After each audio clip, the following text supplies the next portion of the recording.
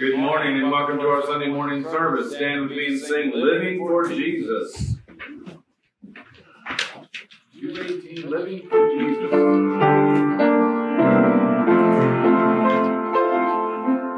Living for Jesus, a life that is true.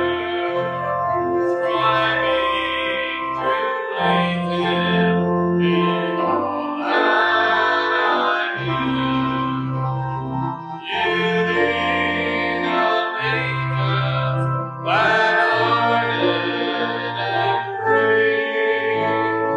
This is the pathway of blessing for me. Oh, Jesus, Lord and Savior, I give myself to Thee. For Thou is mine atonement, and gives Thyself for me. I have no other master, my heart shall be Thy throne.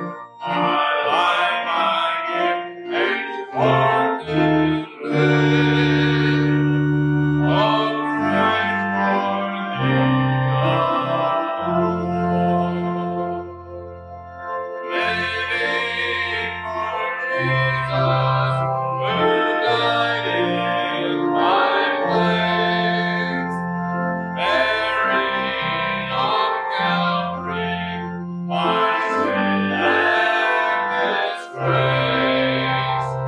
Such love constrains me to answer His call. Follow His leading and give Him my all. Jesus, Lord and Savior, I give myself to Thee. For Thou is my atonement, yes, give Thyself for me. I owe no other master, my heart shall be Thy throne. My life I give henceforth to live, O Christ, for Thee alone.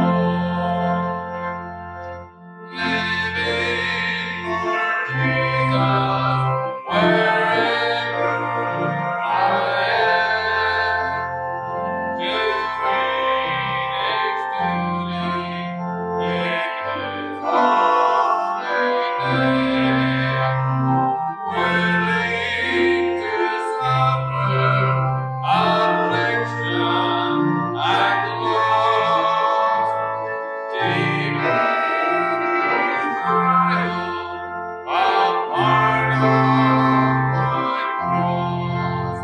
Oh, Jesus, Lord and Savior, I give myself to Thee. For Thou is mine atonement, yes, give Thyself for me. I owe no other master, my Lord shall be Thy throne. My life I give henceforth to live, O Christ, for Thee alone. Amen. Let's pray. Our God and our Father, we thank You, Lord, for all that You do for us. Thank You, Lord, for that eternal hope, Lord, of being with You someday in heaven. Lord, I just pray that You would be with Pastor who brings the message this morning, Lord. Pray Your blessing upon those who are here this morning and those who are listening online, Lord. May the word touch their hearts, Lord, and challenge them to share the gospel with others. Yes. Lord, I pray for our leaders, our nation, Lord, to help us, Lord, as Christians, Lord, to turn to You, Lord, and to seek what You would have us to do, Lord, in each and every day as we go through our trials and temptations, Lord. I I thank you, Lord, for all you do for us. Thank you, Lord, for our salvation, which is not deserved, Lord, but so richly given. Amen. Thank you, Lord, for all you do. In Christ's name we pray. Amen. Amen. You may be seated. 298 is our next song. Now I belong to Jesus.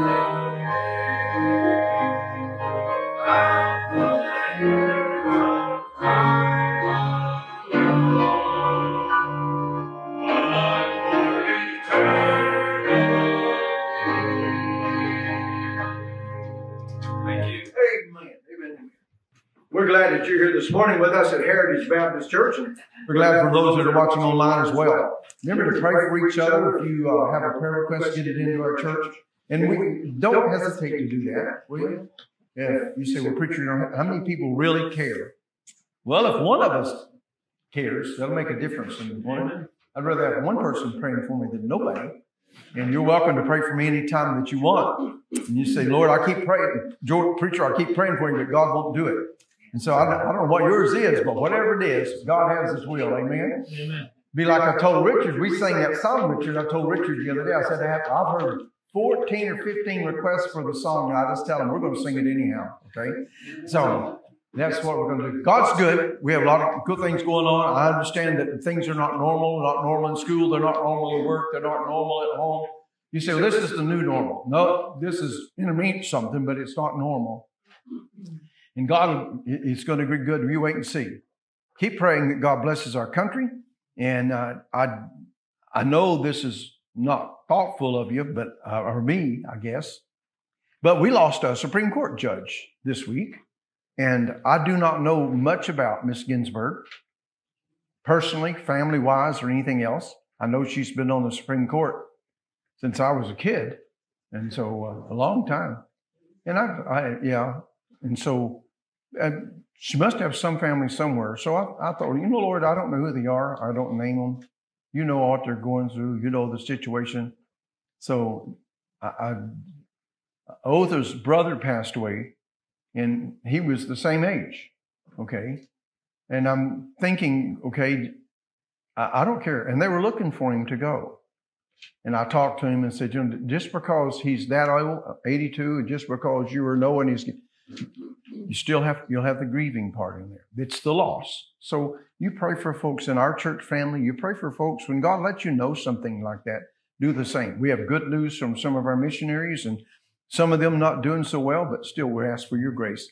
And look at your, we don't normally put our itinerary things that are going on out online because they're not here anyhow. Okay, so you got them in the bulletin. We will be doing some special things that go along. I'm going to preach to you this morning out of the book of Jude, which is right next to Revelation. You can go ahead and find that and talk to you about something I think is important. God laid it on my heart, and that's the ability to build up your faith. And it's a little different than you think. So you get ready for that. God will bless. And here's something special from our ladies.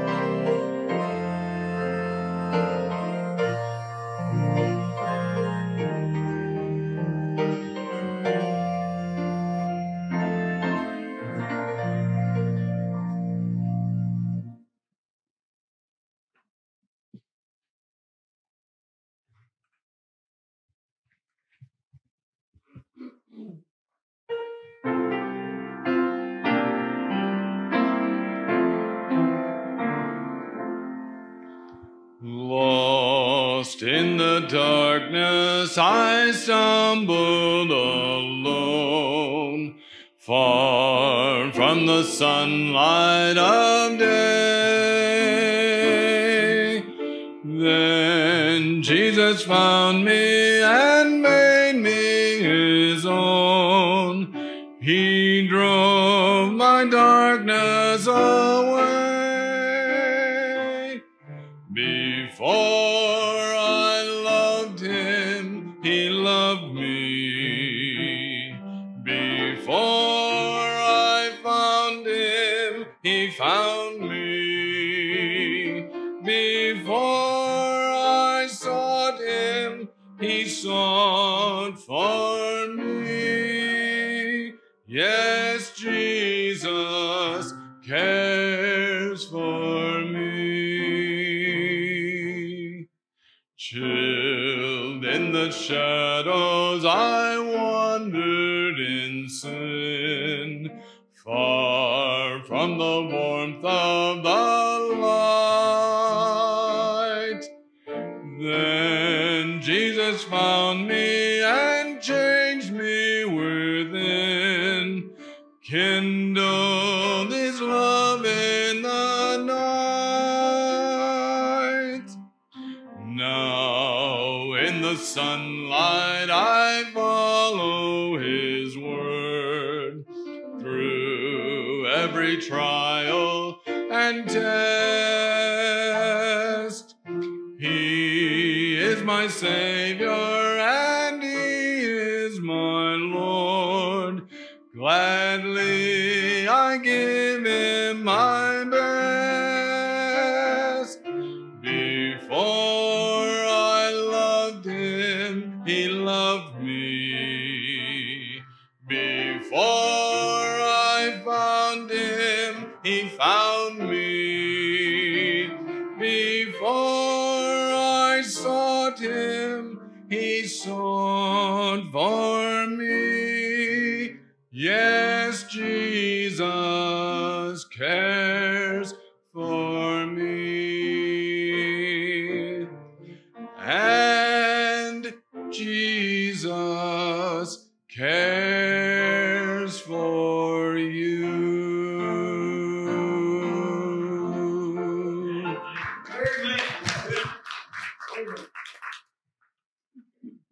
Get your Bibles out, turn to page, whatever it is in your Bible, but it's going to be the first chapter of Jude, amen? I don't know what page that is. It's going to be an exciting time, I'm sure. And you say, well, preacher, what do you Have on your mind. Have you ever thought about your faith Come on. Got mine on. Here we go. We're glad to have you this morning at Heritage Baptist Church. Amen. We got it going together. You ever thought about your faith? How many of you think about your faith? You know, you ever notice that humans are pretty much the same in every area of their life?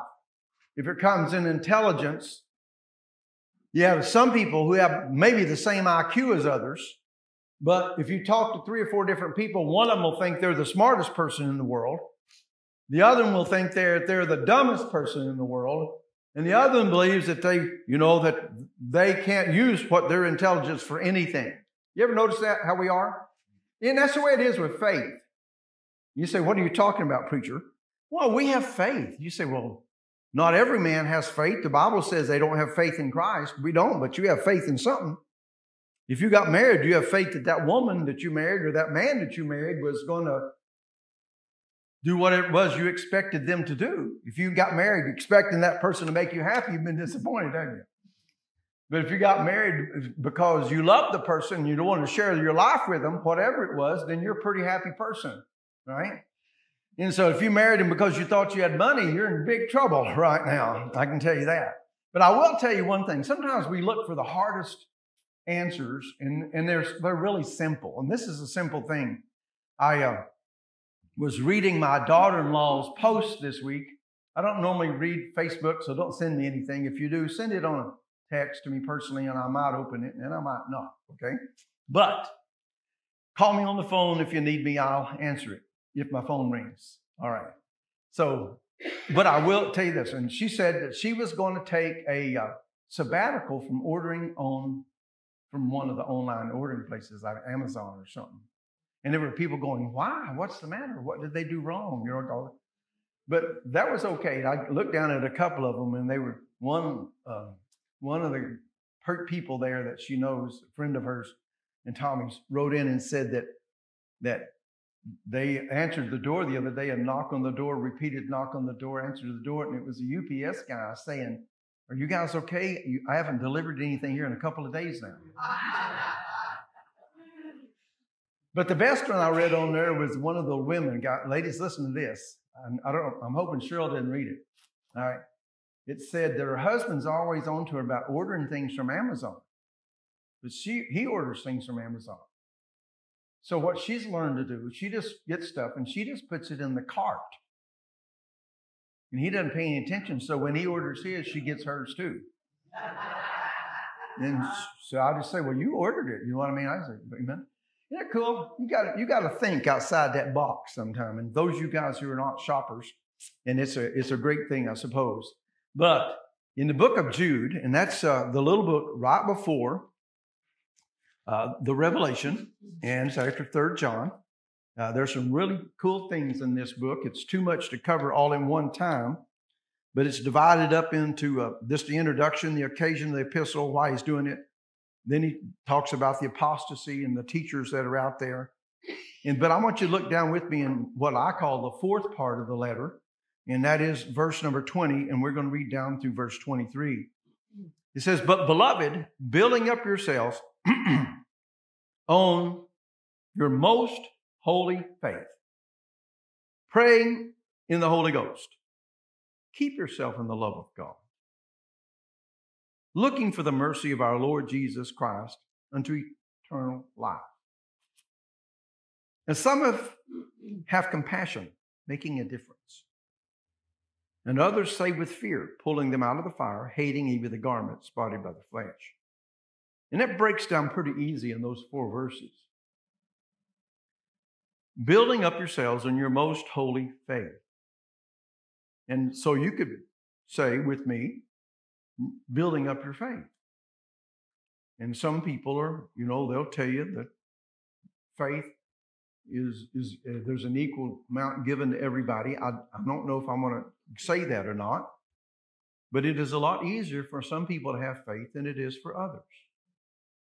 People have faith. I told you that already. They have faith their car's going to start. They have faith the brakes are going to work. Have you ever driven a vehicle you weren't sure the brakes were going to work? Have you ever done that? There's nothing more fun, guys, than being in a big truck pulling a heavy load and realizing that the weight that you have on the back is way more than the brakes on the truck were made to hold. And I still have dreams about in a truck one time that I pulled up on a hill and it started rolling backwards and didn't make any difference how much I mashed on the pedal. It wouldn't stop it. It just would not do it. So I still have dreams. And in my dreams, it goes on for weeks, you know what I mean? But backwards. And I'm trying, but it didn't then. There's a scary thing. You don't even think about that. You understand that? That everything, and you think with me, I'm not going to scare you or nothing. I'm just telling you that almost every stopping ability in all your vehicles all depends somewhere on one little O-ring that costs 20 cents. If that went out, oh, anyhow, don't worry about it, all right? So just go ahead and get out there and drive and go on with it. That's what we're thinking. Or if it's the other guy coming towards you, all right, never mind. We have faith in chairs. You sit down in the pew, you didn't expect it to fall on the ground. I have seen them do that. I was in church service one time, and somebody had taken the middle leg out of a 15-foot wide pew. And there were 4 or 5 people decided to sit on it, adults, and it broke right in the middle because the leg was missing. They weren't expecting that. So you have faith in everything. You have faith in pretty much, you don't think about, you lay awake at nighttime thinking that there's going to be air tomorrow or sunshine. See, we believe that stuff, and we believe certain things. Sometimes we win out, sometimes we don't. When we're talking about our faith right now, we're talking about our faith in the Lord Jesus Christ. And how much faith, how many of you ever said to yourself, I just wish I had more faith. I just wish I had more faith. And I understand that. And he's saying that we can build up our faith. You understand that we can build up our faith? And you say, well, preacher, I don't know about that. Can I tell you this? A tried faith is a true faith. Listen to me. A tried faith is a true faith. I have a granddaughter that just got her driver's license yesterday. She found out she could drive up I-45 for the first hour she had a license. 75 miles an hour. Trucks and cars and everything else. Isn't that amazing? She had great faith she could do it. If people in the other cars had known, they probably wouldn't have had the same faith she had. Amen? But you know how you learn to drive? How do you learn to drive? You drive. You drive. I took a video a couple months ago of one of my other granddaughters who is 11. And I got the video, not saying a word. The truck's backing up toward, I take a picture of the truck, video's going. There's a trailer that it's going to be hooked up to. There's the truck. Didn't say a word. She's not allowed. Her papa says she has to use the mirrors. She can't turn around and look. She has to use the mirrors. Backs the truck up, and I watch it the whole way. And she stops about that far from the trailer hitch. Perfect in the center. She opens the door and jumps out, and she's this tall. You say, well, how did she learn to do that? How do y'all think she learned to do that? All of my grandkids and kids, they started driving as soon as I could get them on a mower. I could get them on a little cart. As soon as I could put them on a go-kart, put them on a tractor. They've been driving. That's part of their life. How do you build up your faith? How is your faith tried? Come on. He said, the trying of your faith worketh patience. That's what James 1:3 says, the trying of your faith. What's that mean to try your faith? Is it to put it to practice? Okay, it's to use it, right? You say, well, maybe the reason you don't think you have much faith is you haven't used it much lately. What do you think? All right, look at this. Habakkuk 2:4, the just shall live by faith. That's also found in the book of Galatians in chapter 2, verse 11. Ephesians 2:8 and 9. For grace you're saved by faith. Faith's an important thing. Faith come by hearing, hearing by the word of God. 2 Corinthians 5:7, we walk by faith, not by sight. Isn't that strange? It's hard for us to trust God, but we believe we can handle it. Galatians 1:1 and 2, receive the promise of faith, Christ through faith. And then again, 1 Peter 1:5, we're kept by the faith. How? Through the power of God. When you hear somebody say that, building up your faith, are you thinking, You must go be preaching to somebody else because I already know I can't do it. I just can't do that. Who would ever have enough faith to leave their country, leave their family, gather up their stuff, and move off to the middle of Ghana, right? Believing that God was going to use them there. I had a man from Ghana that came by the church this week, and I asked him where he's from. He had a real heavy accent, and he said, I'm from Ghana. I said, hey, man, I got a lot of missionary friends in that part of Africa. He said, oh, all over. Baptists are everywhere in Africa, winning people to Jesus left and right. I said, well, amen. At least we know they're doing their job, right? And that's what we're going to do. I want you to look with me. What's the Bible definition of faith? What is the Bible definition of faith?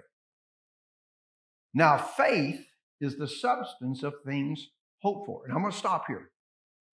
How much is a substance? You know, it's not good when somebody walks in, and especially when your grandkids or your husband goes, you know, sweetheart, there's some substance stuck on the top of the counter. How big does it have to be a substance? Well, what do you think? Does it have to be a gallon? Okay. Can it be just big around as your finger? Can it be? Yeah. It amazes me. Faith is the substance of things hoped for. Now, I want you to understand, when you read your Bible, hope is not wish. Hope is an assured trust. You take faith and trust and put it together. When you have those two, you have hope. It's an assured trust. He said, for we're saved by hope. You say, well, I thought it was faith. It is. It's faith and trust. Do you have faith that I could do that? Well, sure. Do you have trust enough to go with me when I go? Ain't no way. See? Right? And I was showing my wife the other day about bear hunting. And a hunter in Alaska took a brown bear that was 13 foot tall and almost 1,400 pounds. She was 5'1", weighed 131 pounds, and polished her fingernails before she went out to the hunt. Isn't that cool? You say, well, what is wrong with that woman? Yeah, that's true. I bet you she could do with you if you went with her next time. You know what I mean? We can have faith in her because we've seen her do it, right? Okay. See, there's a difference between trust and faith. And what we're worried about a lot of times in our faith is we have faith in God. We just don't trust Him enough that He can. All right. Look at the second part of it. It's the evidence of things not seen. Got the evidence of it? Yeah. We watch enough CSI to know evidence is important, right? The evidence of it. In your life, there should be some evidence of faith. I don't care how long you've been saved. You should see constantly the evidence of faith in your life. This is my personal opinion. You ready? I think I can prove it from the Scripture. But today I'm going to give it to you as my personal opinion. If you haven't yet persuaded yourself that you're saved, you will not accomplish very much in your whole life for the Lord Jesus Christ. Are you persuaded? Well, I have faith in my life. How do you know? I have some evidence in it. When I first got saved, and I laugh about it all the time, I would actually ask God, is everything a sin? Is everything a sin? You say, well, God has never convicted me of one single thing. I think you're still lost, okay? Because some of that evidence is God starts working on you. You know what I like about preachers? The ones I like, you know why I like to listen to them? I like to listen to the ones whose preaching changes them. I want to see what their preaching does in their life. If my preaching doesn't affect me, it's not very much preaching. It ought to change me first. Amen?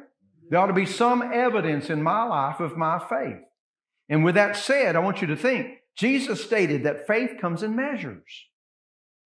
He gives us all kinds of measures for faith. And part of you already got your brains going and you know enough Bible to know that what he's talking about.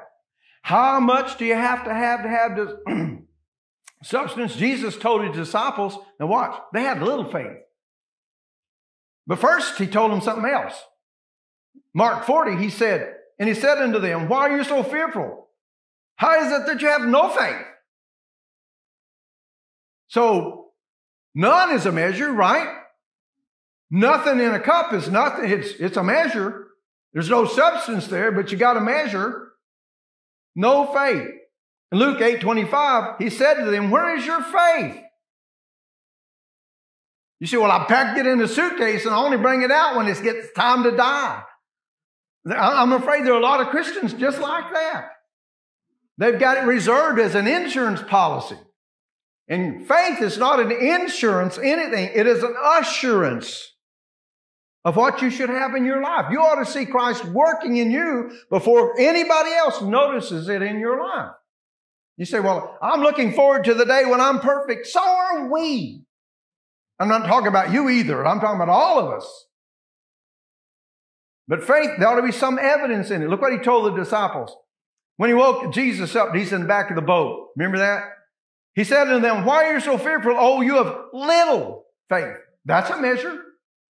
A little is a measure, right?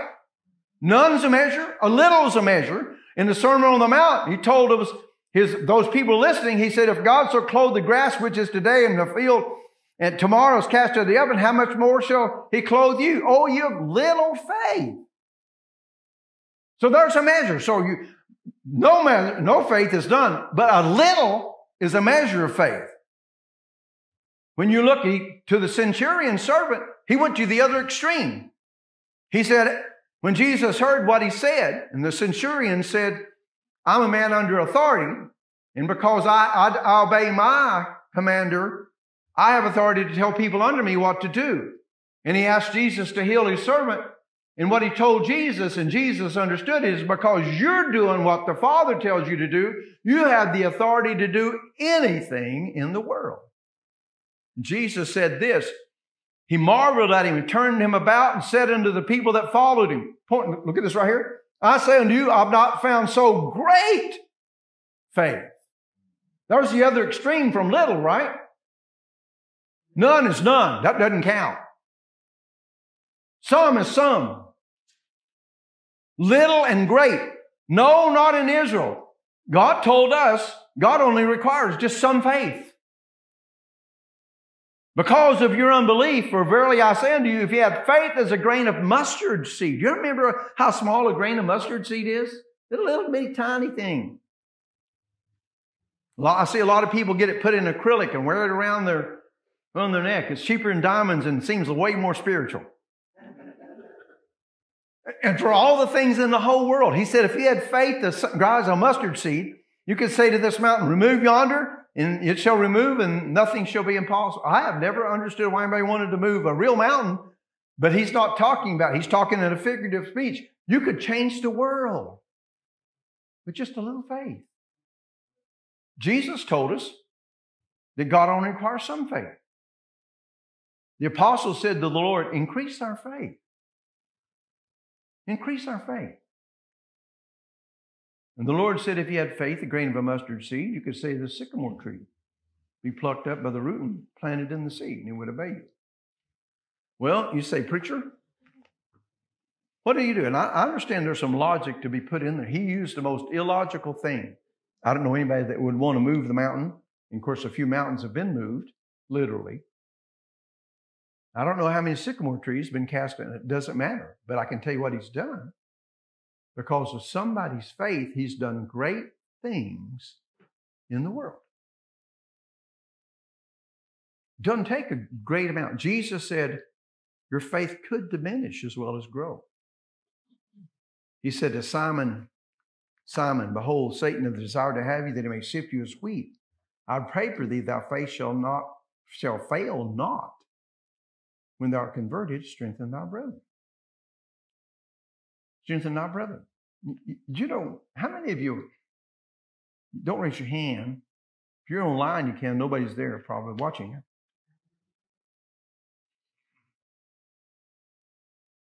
You get tired of fighting the same battles all the time because your biggest battle's you. My biggest battle's me. You say, well, I feel like sometimes I'm going backwards. It's possible in your faith to go backwards. Demas hath loved this present world. He just left it. It's possible to go backwards. Paul reprimanded the Galatians. He said, this only what I've learned of you. Received you the Spirit by the works of the law or by the hearing of faith? Are you so foolish, having begun the Spirit, and made perfect now by the flesh? Did you have faith in your flesh? Boy, were you disappointed.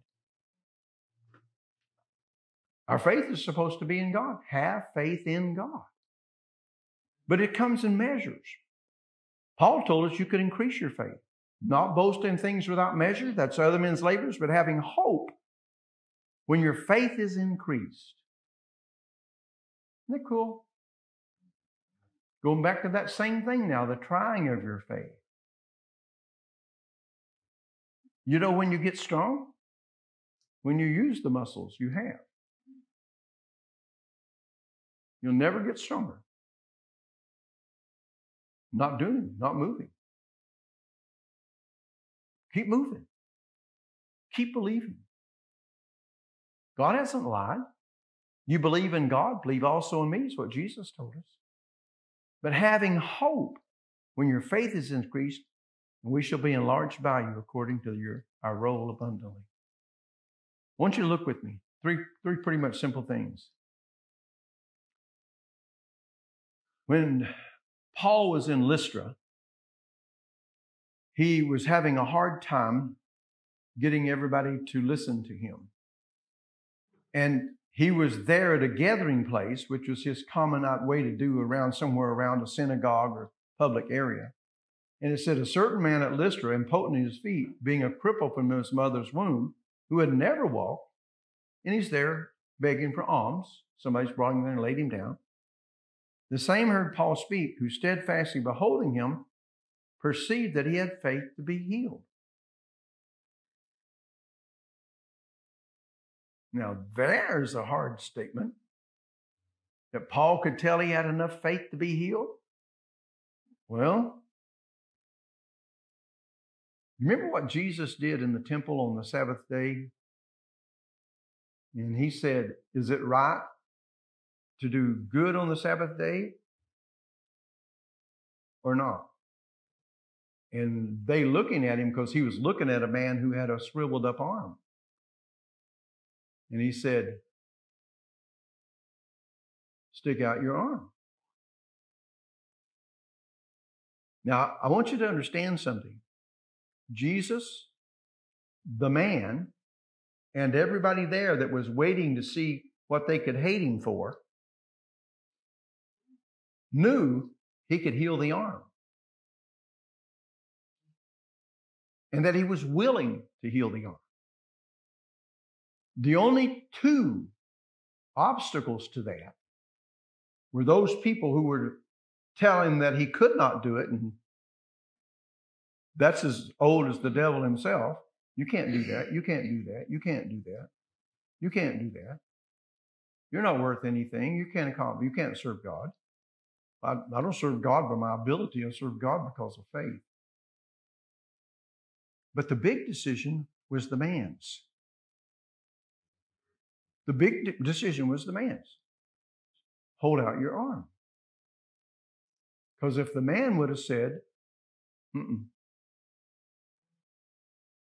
he would have died with a shriveled up arm. Might have been 30 years later. But first, he had to put some of his faith in the Lord's ability. And that faith couldn't be intimidated by all those guys. I guarantee you, the same ones that ran Jesus out of the temple, out of the synagogue, that man never got to come back. He knew he was out.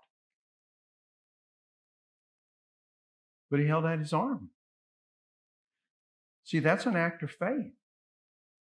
Faith overcomes all those opposing obstacles and all those opposing opinions. And guess what? The first thing he had in his life was evidence. Move his hand. 3 simple things. Start with nothing. I know there's lives and people who have no faith. Faith comes by hearing, and hearing by the Word of God. Can I tell you, it doesn't make any difference what you believe in if you don't believe in God. And the only answer to every question about God and Him in our lives and what He wants is found in the Word of God. I'm very appreciative of men and women in the past. And I have great respect for some of the great fathers of Christianity. My faith is not in them. My faith is in the Word of God, because my faith is in God. Just a little bit. If I'd had to know where Genesis was the day I got saved, I would have walked out of the building lost. But the Word of God said if I call on the Lord and I believe that He would do it, just like that crippled man, I stuck my arm out, I stuck my life out, and guess what? God saved me. And the first one to know it was me. Immediately started working on me. He changed the whole world around for me, guys. I ain't getting going into it, but He changed the whole world around. I got to do something I was never supposed to ever be able to do. I got to stay at home in my hometown to be able to come there and go back to that church until I knew enough to know why I believed I was saved. It took a whole miracle of God to do that. Bigger than you'd ever see. Start with nothing and go to something. And many more believed because of His own word. You know why they believed? Some woman at the well said, "He's told me everything I've ever done. He's a prophet." They went out and listened to him preach. And they said unto the woman, "Now we believe not because of thy saying, for we have heard him ourselves, and know that this indeed is indeed the Christ, the Savior of the world." That's what we're talking about. There was a time when none of us had faith. In time past, you walked according to the course of this world, according to the prince of the power of the air, the spirit that now worketh in the children of disobedience. We all had our conversations in time past in the lust of the flesh, fulfilling the desires of the flesh and of the mind, and were by nature the children of wrath, even of others. But God, who is rich in mercy, for His great love He loved us, when we were dead in sins, quickened us together in Christ, for by grace are ye saved. Now He's quoting Himself in chapter number 2 of the book of Ephesians, in verse 8 down, "For by grace you're saved through faith. That's not of yourselves, it's the gift of God." Okay, take what's in it. There's a time you didn't have faith. Some faith is better than no faith. Amen? How much faith you got? Some faith's better than no faith. You say, what? How do I mean? Well, my granddaughter, the youngest one, we had a faith experience in our life. Her older sister got a lizard, and she wanted the lizard. She's scared of everything that breathes, moves, crawls, barks, meows, or does anything else, okay? It doesn't have to be much. It could be a giant guard dog or a little tiny worm, doesn't matter. But she wanted a lizard. And she said, "You know, Papa, if I said, listen to me. The only way you're going to get a lizard is you have to pray and ask God for a tank to put it in." "Well, can I?" I said, "No, can't tell nobody. You just have to pray. And if God's in it, you'll get a tank." Well, sure enough, a week or so went by, and somebody said, "Hey, you know anybody that wants a fish tank?" She's coming, "It works, Mama, it works, it works. I got a fish tank." Isn't that amazing? How much faith does it take with a 6-year-old or a 7-year-old? You say, "Well, God didn't do that." That's because you don't have any faith. You wouldn't pray for a fish tank. She did. I heard her tell one of her sisters the other day, so if you, instead of trying to get it from something, why don't you just pray and ask God? He'll do it. Amen. Jesus lived in a faithless generation. That was their problem. He said, "Oh, faithless and perverse generation, how long shall I be with you?" There's a question. And it's better to have some faith than no faith. Like Thomas. Now watch what he said. Thomas said, "I'm not going to believe until I can put my hand in his side and put my finger in the hole in his hand." And Jesus shows up and he said, "Thomas, reach hither thy finger, behold my hands, reach thither thy hand, thrust in my side. Be not faithless, but believing. Any kind of faith. I don't care how God has to prove it to you guys. Any kind of faith. You say, "Well, I don't want to challenge God." Can I tell you something? You know the easiest way to challenge God, you're not going to like it, but I'll tell it to you. Prove him with the simplest, easiest measure you got. And you can go back to Malachi chapter 3 and verse 10 and find the verse for it. Do it with your money. You start tithing and giving to God and watch and see if he doesn't give back. Paul said the Lord told him it's better to give than to receive, and he's never going to let me be better than him. You say, "Well, I don't want to give any money to this church," then give it to some other church. Be faithful in your tithing. Put your money in there. Take care of it. Share what you got. Cast your bread on the water. See if it doesn't come back. That can't be too hard, can it? You don't even have to put any sweat in that. Prove him. Prove me here. Now what saith the Lord of hosts. That's what he said in Malachi. Secondly, once you have faith, do something with it. Most of the faith I see in people's lives, they got faith in God and it's starved to death and has no muscle ability or anything because they're not working any part of it. It's not being practiced. It's just dwindling away. Like laying in the bed and wait for the muscles to atrophy. Put it to work. Do something with it. Put some faith into it. Make a difference somehow, some way in somebody's life. Mostly your own. He said, "Whereunto shall we liken the kingdom of God? What comparison have we? It's a grain of mustard seed which is sown in the earth." Back to that mustard seed. 3 times Jesus used that example. It's less than all the seeds. But when it is grown, it groweth up and becometh greater than all the herbs and shooteth out great branches, so that the fowls of the air may lodge under the shadow. Somebody somewhere won the person that won me to the Lord. Somebody won that one, and somebody won that one, and somebody won that one. And I promise you, you don't know their names. And they may not even know they've done it. But because they practiced their faith, I'm here. Just a little bit of faith. You say, "Well, I've only ever won one." You know, when you talk about great men of the past, I don't know if any of us know the guy that won D.L. Moody to the Lord. We know what he did and what he was, but who won him? Who won him? How much do you hear about Charles Spurgeon's mama? But her faith did a lot, didn't it? Never got to be known, never was famous anyplace else that I know of.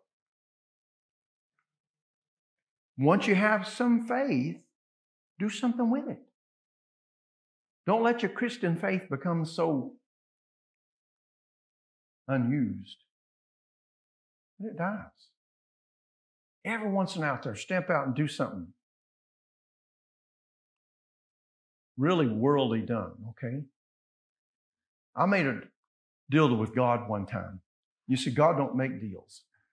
It does when you're wanting to do something. I made a deal with God. I own my own business. I got paid myself. And I told the Lord, I said, "Lord, listen to me.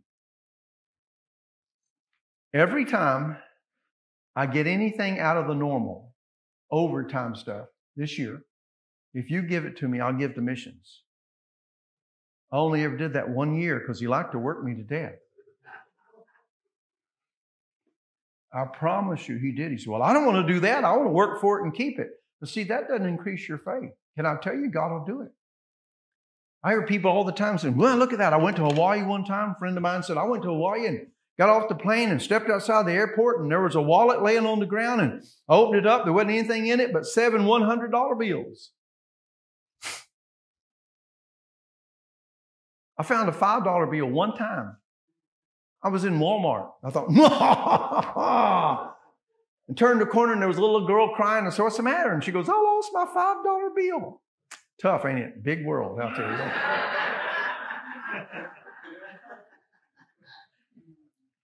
I gave it back to her. But I did do one thing one time. And will God do it for you? I don't know. Maybe He just puts up with me. But I'm always saying, Lord, if you will, I'll do. And I've tried to keep my part of it every time. I was in a Walmart. Sam's, when it used to be out here on I-20. It's gone now. I was standing in the parking lot. It's one of them March days where the wind blows every direction all at once in Texas. And I was I wanted to do something for one of our missionaries. And I told the Lord, I said, Lord, if you give me $100, I'll give it to that missionary. And I promise you guys, out of nowhere, a $100 bill blew and wrapped around my leg.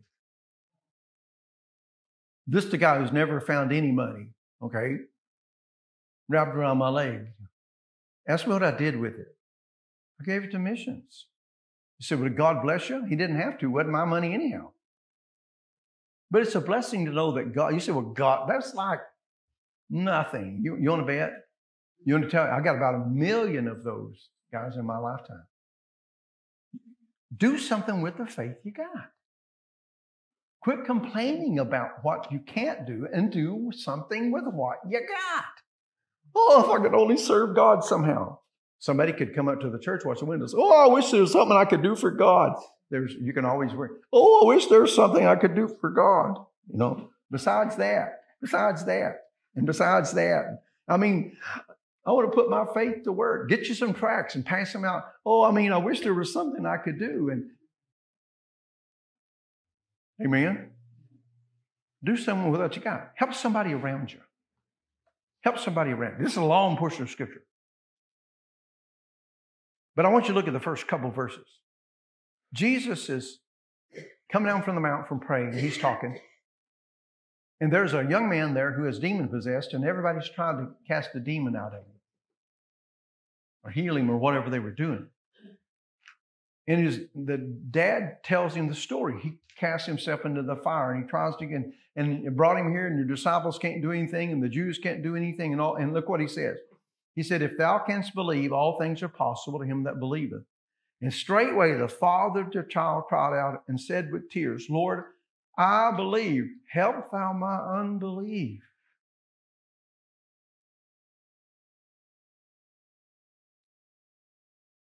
I guarantee you're going to get what you want. The Lord will trust you. And Jesus raised him up and put him back. Help somebody around you. Help somebody. Encourage their unbelief to become faith. Do your part. Are they struggling? Maybe you're the person to help them because you're struggling. You know exactly what they're going through. Out there somewhere today, we've been praying for a family for quite a while. Just this last week, the mom eventually died and left behind 3 little kids. I've lost a kid. Part of you guys have lost children. But I can't imagine the difference it makes to lose your mom when you're just a little girl or a little boy.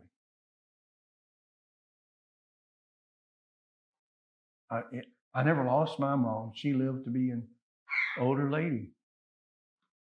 She lived long enough we got to be friends. Amen.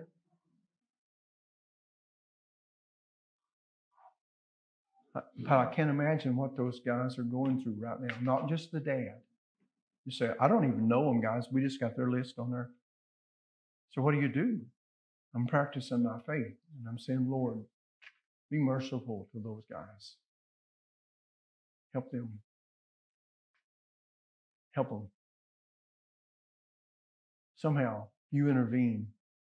Make yourself known to them. They're Christian people. Exercise your faith by sharing it with those people around you.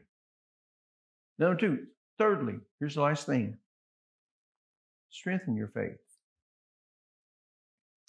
James said, if a brother or sister be naked and destitute of daily food, and one of you say unto them, depart in peace, be ye warmed and filled, notwithstanding ye give them not things which are needful to the body, what doth it profit?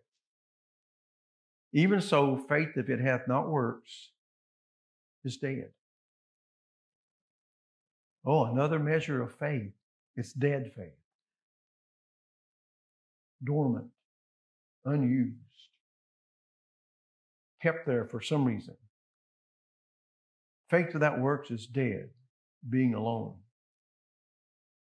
Yea, a man may say, thou hast faith and I have works. Show me thy faith without thy works, and I will show thee my faith by my works. I promise you, you can't work your way to heaven. But I promise you, if you're on your way to heaven and you really enjoy the travel and you have faith in God, you will be doing something for God. You say, preacher, and don't start explaining it away now. Do you have faith in God? Just a little tiny bit. Remember? Just a little bit. And build it up. Use it. Put it to work. Do something with it. Share it with people. Not just the preaching album. Get right with God. But the faith that you have. You know what? God can help you. You know what? I don't know if you know what it's like. And you never will unless you're a pastor. I took the first church I had, got there on Saturday, preached on Sunday. Monday morning, early in the morning, I got a phone call from one of my members, whoever they were.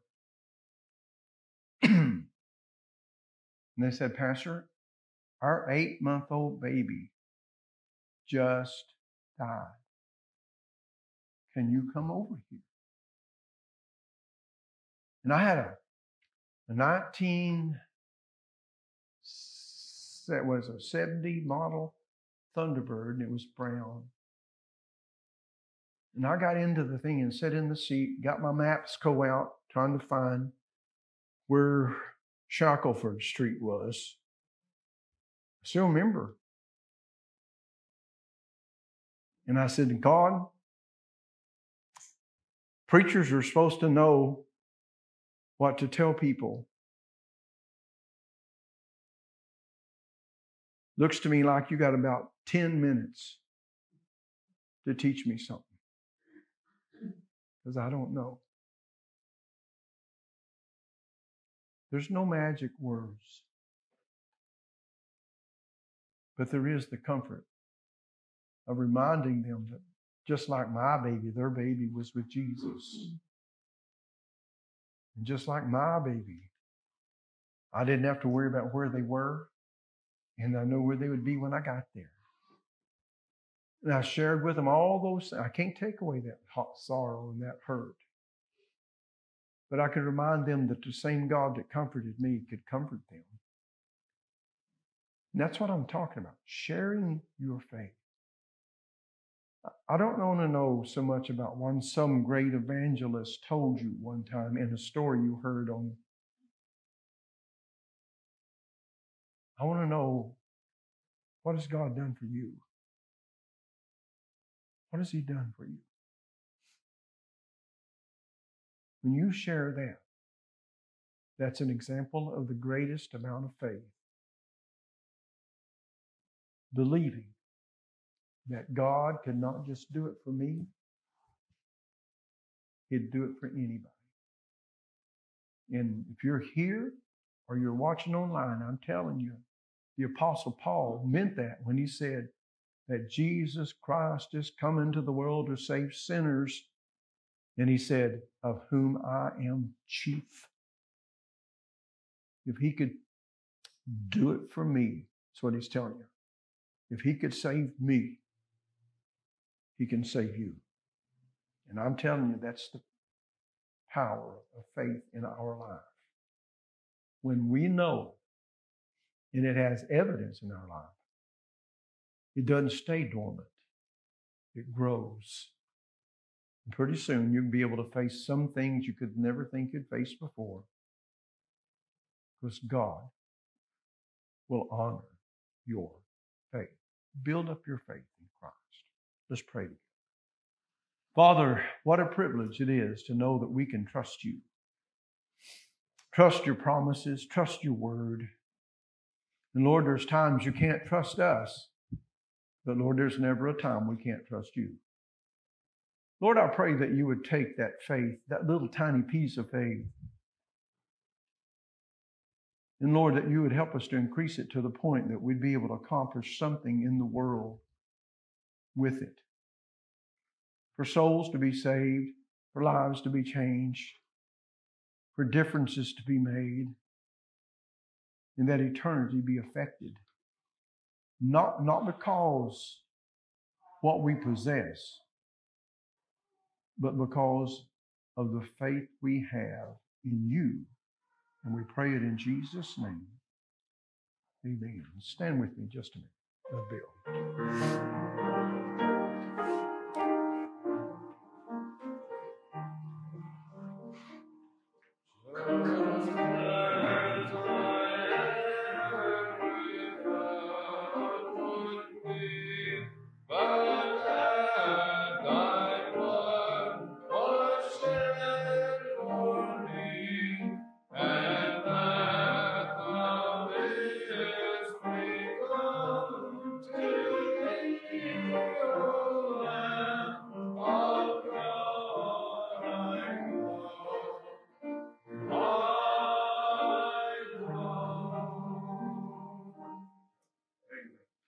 Brother Bob Lemus, would you dismiss us, please, with a word of prayer? Lord, we just thank you, Lord, for your grace, your love, and your mercy, Lord. And Lord, we pray, Lord, that you increase our faith, Lord. Help us, Lord, to stand up and step out by faith, Lord, and trust you, Lord, and just see what you can do, Lord, and have that experience, Lord, that we can share with others, Lord. And Lord, help us, Lord, to have the heart and the love that we should have for each other, Lord, and help us, Lord, to show it, Lord. And Lord, I love you, and I pray all this in the precious name of Jesus. Amen. Amen.